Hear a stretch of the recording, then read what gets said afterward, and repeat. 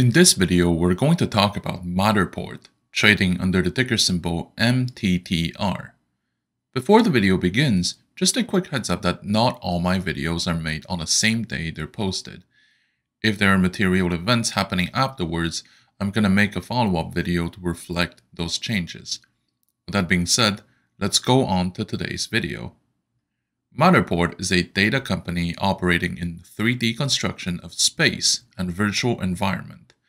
Their platforms allow clients to experience immersive simulations of different environments, going from office space to apartment to facilitate the design, identification, and optimization of virtual environments.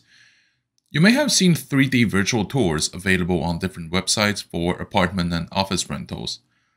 This is what Matterport offers, and this is the kind of services but with more realistic and higher quality images.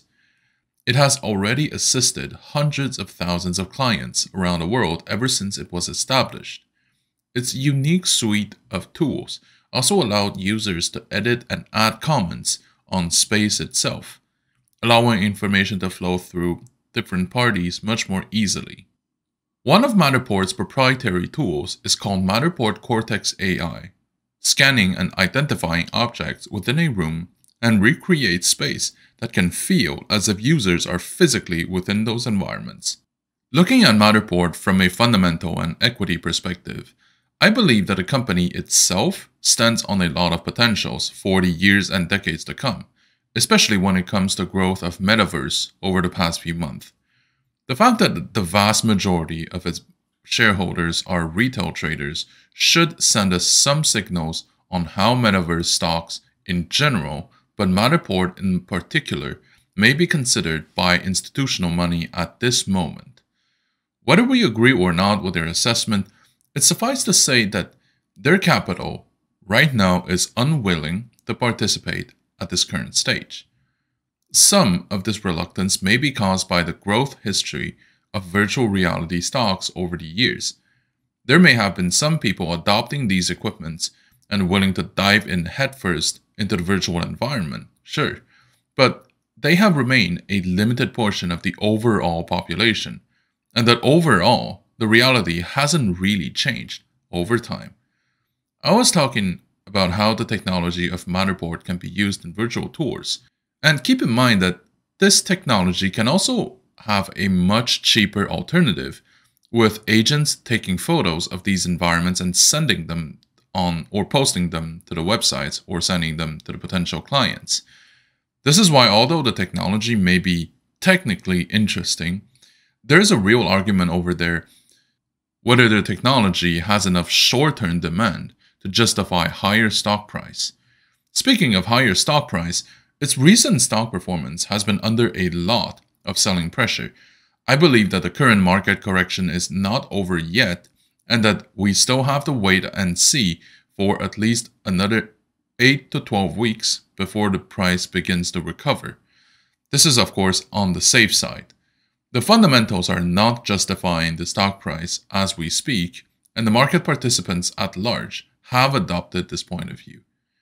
The stock began trading in early 2021 and has since then found a relatively strong support zone between $8 and $15, which has been pierced through recently. We have to wait and see when the stock will correct itself, and if so, whether your portfolio is sufficiently diversified to include Matterport in your portfolio. Now, let's move on to Matterport's technicals. The trading volume of Matterport has recently been 13.9 million shares, compared to an average volume of 14.4 million shares. Over the previous 52-week period, its price fluctuated between $7.50 and $37.60. The market cap of Matterport is currently at $2.1 billion, compared to an enterprise value of $4.3 billion. The difference between the market cap and the enterprise value is the premium or discount financial market is willing to allocate to the company based on its current fundamentals, leverage, and asset composition. Some of the examples of impact by leverage is if the company has a lot of debt, then the market may feel uncertain about a company's capacity to pay back its interest and principals, which in turn may negatively impact its profitability, attractiveness, and even solvency. One key element to note regarding enterprise value is that for many growth-type companies, one of their most significant assets is called goodwill. Goodwill is basically an expectation of the market that the company is able to generate more profit or to have more growth than another company, partially because it has a good management, stronger brand recognition, bigger following online, and so on. It is basically what is unique about a company in particular compared to another alternative competitor within the same sector. In other words, it's not a tangible asset that companies can use, but it's often the reason why some companies are perceived to be trading at a discount, because the market cap is lower than the enterprise value, which is the value the market gives to its assets once all the debts are paid off. In case of companies going to liquidation, goodwill may be completely liquidated first, and we would be left with potentially less assets to distribute to shareholders and debt holders than the figures shown on the balance sheet. In comparison to its historical price fluctuations, the stock is 16.3% higher than the 1-month low, 16.3% higher than the 3-month low, and 16.3% higher than the 52-week low. On the options market, which often gives a hint on the market sentiment on where the stock price is likely going to head toward next, the implied volatility is 123% compared to a historical volatility of 95.6%. The put-call ratio is currently at 0.71. It is normal for most stocks to also tend to have a slightly higher put option volume than what they deserve because many institutional investors choose to hedge their exposure by buying put options.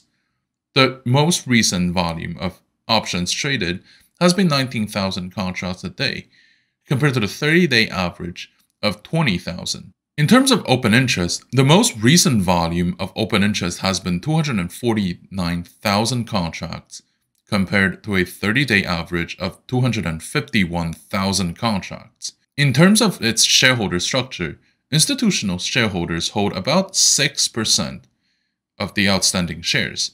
The biggest shareholders include Fidelity, Vanguard, and Morgan Stanley. Understanding shareholder structure is relevant to an extent because it helps to determine whether you should hold the stock long-term or to view it as a short-term volatility play. If the stock is mainly held by retail traders, then it may be a sign that the stock is not currently justified for long-term holdings, at least in the eyes of institutional shareholders. Usually, the consensus is that there should be at least 25 to 30% of institutional participation for the stock to be perceived as a sound investment, and not just a short-term trade opportunity. This is obviously subjected to a lot of exceptions since many titles are excellent and mostly held by retail investors as well. But in the grand scheme of things, that tends to be the exceptions and not the rule. Let's also take a look at the short interest present in the stock, which is the amount of position or money that aim to profit if the share price falls lower. Sometimes when there are significant short interest in the total volume, it could be a sign that there is an organized shorting operation going on, like what has been going on with GameStop and AMC. The current short interest is 10.53% of the total float, and 35.9% of the dark pool transactions. Now, let's also take a look at the indicators. Financial indicators give us a suggestion of what the price movements are showing, and they can be used as one of the elements to determine what should be our overall approach. Oscillators are showing 0 sell, 9 neutral, and 2 buy, with an overall tendency of buy. The moving averages of the past price actions show 14 sell, 1 neutral, and 0 buy. The overall tendency from the perspective of moving averages is to sell. Keep in mind that indicators often show the present and the past performances of the stock, but rarely predicts accurately the future. Nevertheless, they are relevant to determine if the current timing of your trade is the right one. In terms of pivot points, which are levels of support and resistance sprinkled in the price trends, the support levels so far seem to be $5.96, $7.22, and $7.58. For the resistance levels, they are $18.12, $21.28, and $26.51. The overall opinion on Matterport that I have is that we should be careful not to get in too soon and to end up holding the bag. Metaverse is a relatively new trending topic amongst retail traders, sure, but it has been around for fairly a long time as a tech concept. One final thing to keep in mind is that Matterport's price action may be closely following on the one of other growth stocks in general, as investors are now re-evaluating whether they should keep that much capital in this sector. My recommendation is to reserve around 0.5 to 1% of your portfolio for Matterport stock when it eventually recovers. Right now, we have to see for at least a week whether the price stops falling before considering buying back once again. We're not at that stage at the moment, even if, in my opinion, the sell-off has been slowing down across the board, but we still have to wait and see. In this current market environment, I believe that we should be careful about taking positions and risk in the financial market in general, and in the equity market in particular. Because over the past decade or so, the financial market has been living with the help of newly created capital from QEs, resulting in a massive increase of asset prices and the corresponding decrease in their yields. And the low interest rate also contributed to reinforce this phenomenon because the financial sector would see its profit margins reduced and in turn keeps the returns of other sectors and employees low as well. At the same time, the market doesn't represent the real economy, and the real economy doesn't get reflected in the price of different securities. The market is a game of supply and demand, which will depend on a number of factors, not just the fundamentals. If the asset prices only depend on the fundamentals, then their performances in the Northern Hemisphere would have been more than mediocre, because things have been mostly stagnant over the years. A few things can explain why asset prices managed to remain high despite the stagnation of the underlying businesses. The first one is that over the years, there has been more money printed by different central banks to support their own economies. But because that money is distributed to banks and expected to loan to businesses to create more jobs, and that in fact there aren't that many opportunities out there, this money became capital that travels around the world and went into the huge financial melting pot. The QEs are now wrapping up in many countries, so I don't think that it'll remain as the main driving force over the next couple of years to keep the asset prices up. But it's compensated by the arrival of new capital from different regions to North America because it's perceived as a safe haven for investors. With the rising tensions around the world, this capital inflow will probably be sustained over the next couple of years, if not intensifying. The last phenomenon is the creation of artificial bubbles that are either supported by real market trends or completely fictional ones to allow market participants to play the game of hot potato and to either create profits or to safekeep their capital. The EV sector back in 2020 is an excellent example of this.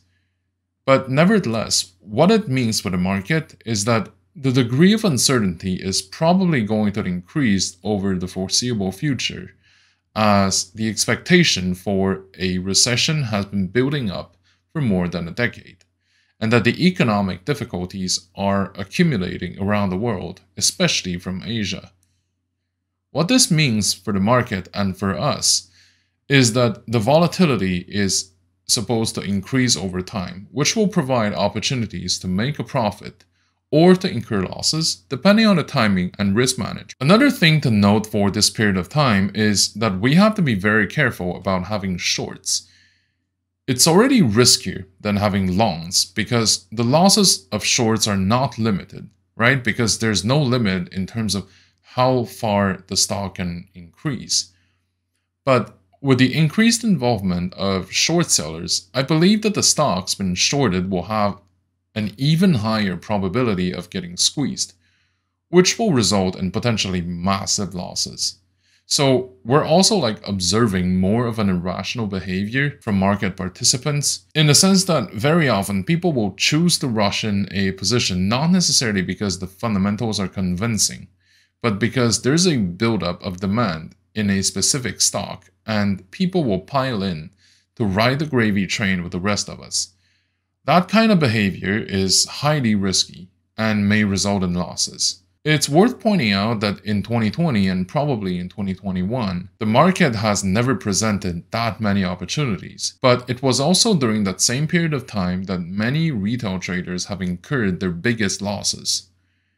A rule of thumb is that each position should be structured so that even if they don't succeed, they don't impact the portfolio stability.